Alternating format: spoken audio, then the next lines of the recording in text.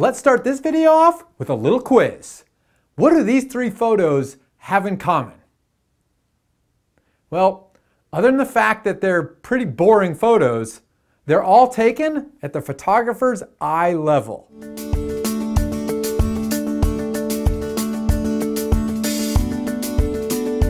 Hello, I'm Paul Fontanelli, and this is photographytv.com. Now, I mentioned in the intro, those three photographs are pretty boring because they were all taken at the photographer's eye level. During this video, we're going to talk about how critical it is to have different angles or perspectives on your photographs. And the reason that's so important is that we walk around every day at our eye level. That's how we see the world. So when we see a photograph that's taken at a different level or a different angle or perspective, it really grabs our attention. And so we're going to break this video down to three parts. First, we're going to talk about the effect that angles have on your photographs. Or is it the effect that angles have on your photographs? I don't know. If you know, leave a note in the comment. Let's just say the impact that angles have on your photographs. And so second, we'll give you a quick tip for photographing kids. And then third, we'll talk about don't be lazy. All right, so let's get started by looking at the impact that angles have on your photographs.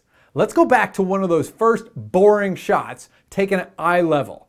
Take a look how just changing the angle slightly to a lower, different perspective really enhances the photograph. So instead of having that boring eye level shot, here we're a lot lower. It just adds a different dimension and perspective to the shot, a much better image by simply changing the angle. And so this lower angle is probably my favorite shot.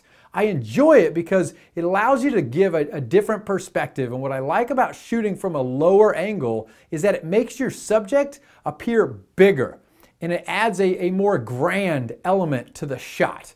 And as you can see in that lower point of view, it really adds a nice impact to the photograph in really enhancing the shot by getting lower and having that different angle. And so another idea for the impact that angles have on your photographs is just trying to find a unique point of view. And so here's a few examples of unique point of views. And so underwater shots, that's always a unique point of view. It always grabs people's attention to be able to see shots from underwater. This was taken with a simple GoPro.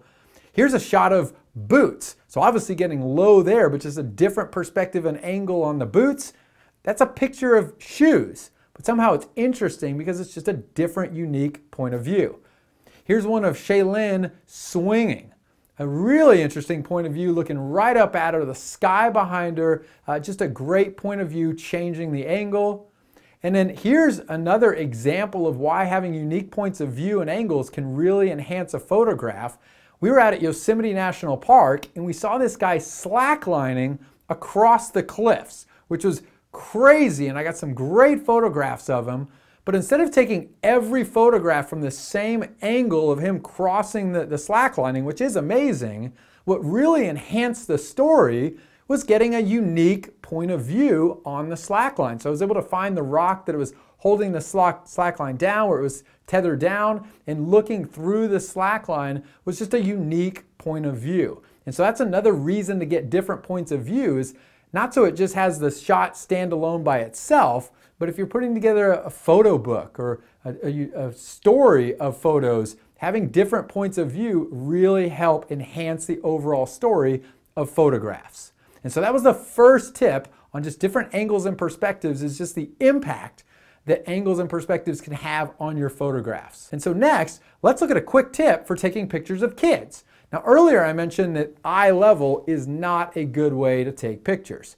But when you're taking pictures of kids, you do want to get to their eye level. So think not at my eye level, but I do want to get to their eye level, because a bad shot would be shooting a picture of a smaller child down from above their head. But if you can get low, get on their eye level, as you can see, it really enhances the shot being at their eye level. So you saw the example of Ethan. Here's a shot of Shailene just playing outside right at her eye level, really brings her to life by being at that level. And then here's a third one Haley jumping into the pool, down at her level. She's coming right at the camera. So those are important perspectives when taking pictures of kids, is to get down at their level. And so now that we've talked about the impact of angles on photographs, a quick tip for taking pictures of kids, I'm going to talk about the third tip, which is don't be lazy. Getting different angles, getting different perspectives takes a little bit of work. You got to move your feet. You got to go around. Here's a fun story that I got Jesse's permission to share, is that we were at Olympic National Park hanging out at Lake Crescent, just having a drink, and I had my camera by my side, and Jesse had a camera by her side as well. And we're just having a drinks, and these ducks walk up, and Jesse grabs her camera, sitting down, looks over, takes a picture of the ducks. Boring shot.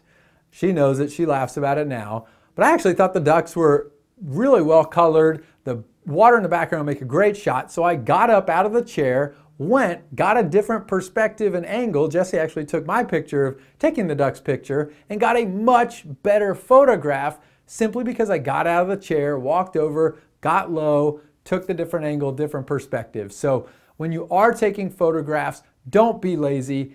Get out, walk around, get low, crouch down if you can, get higher, different angles. It really is going to enhance your photograph by getting those different, unique points of view. Thanks for watching this video. Subscribe now and check out photographytv.com for more videos.